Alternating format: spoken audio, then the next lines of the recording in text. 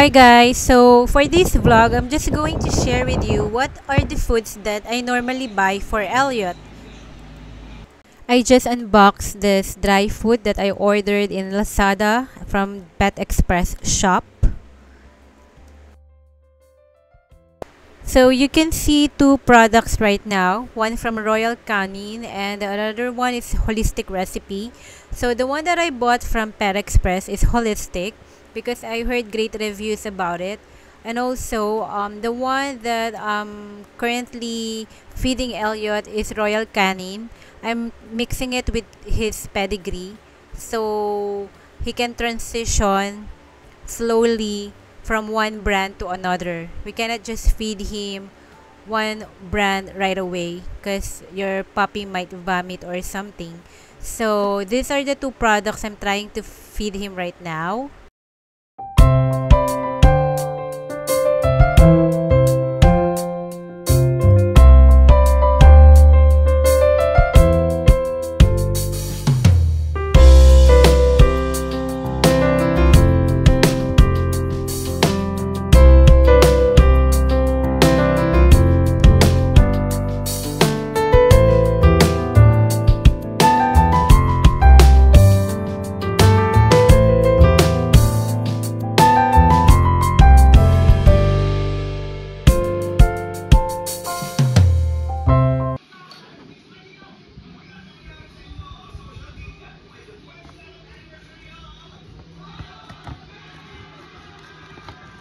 So, nakalagay ang expiration is medyo malabo. 2023 pa guys.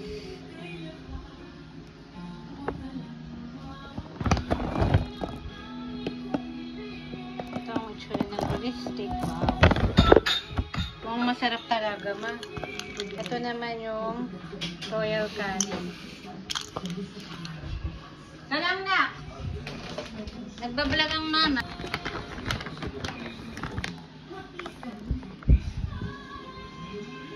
Ito ang bango kasi para siyang aroma ng coffee. Ang bango niya.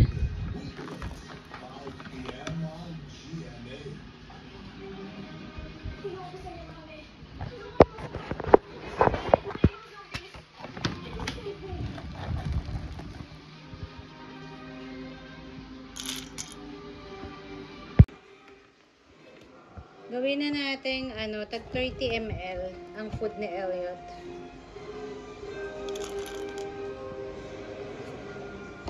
Nag-aantay na siya. Will he likes it ba? Tignan natin. So yeah, may 60 ml na tayo ng Royal Canin and Holistic. Teka lang kung gusto ni Elliot to.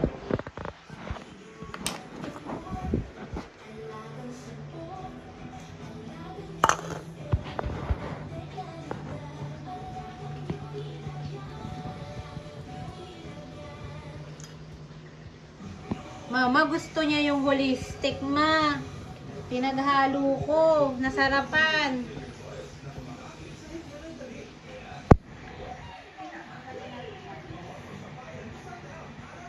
Mukhang gusto niya.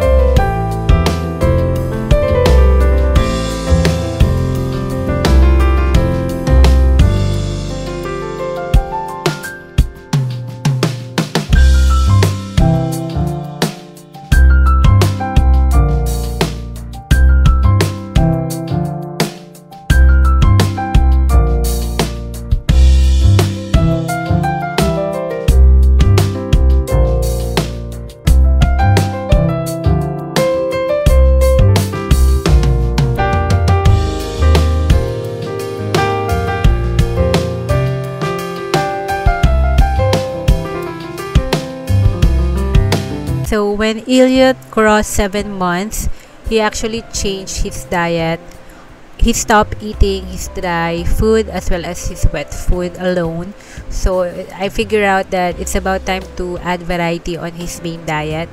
So now on his 8 months, as of today, he's eating a lot of vegetables already. I like vegetables, they're very good for me. I like vegetables, God make them all, you see.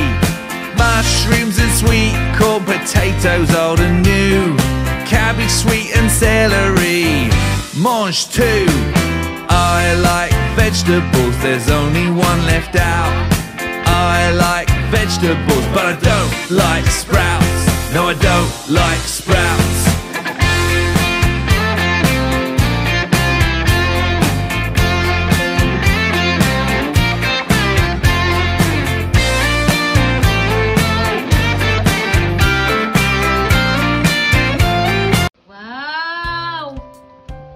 Good boy!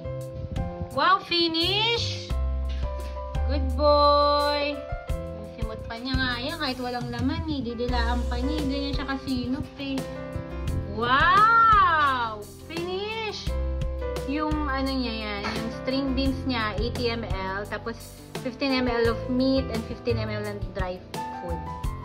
Na pedigree saka holistic saka yung royal canin na pinag-mix ko na. Good boy! Good boy, Eliott! Good boy! Good boy! Good boy! Here comes Santa Claus! It-it-it-it! At-it-it-it! Ang aking Shih Tzu nagpogi! As for Eliott's wet food, I started feeding him meat at 4 months old prior to our visit with the vet. Because he was underweight at that time, and the only food that we're feeding him at that moment is just dry food. So AOC somehow helps to promote muscular strength for Eliott. He gained a lot of weight because of this brand, and he likes it because it's natural, it's organic, and it has different flavors.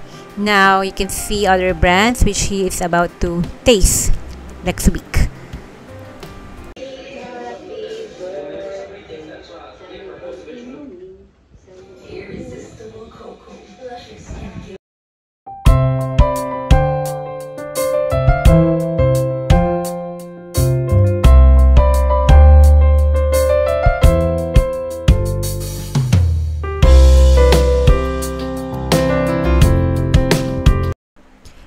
As for treats, Eliott is a picky eater. He seems allergic to food that has no brand.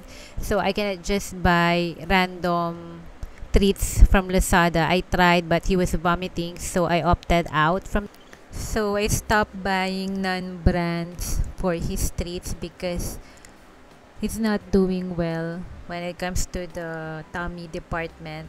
He was vomiting when he tried some snacks that I bought from Lazada, so I prefer to give him quality treats as well because he's really a picky eater and has a very sensitive tummy. So I ordered also this Dr. Shiba from Lazada during the 10/10 festival. It took a while for this to arrive, more than a month actually. It just arrived few days ago.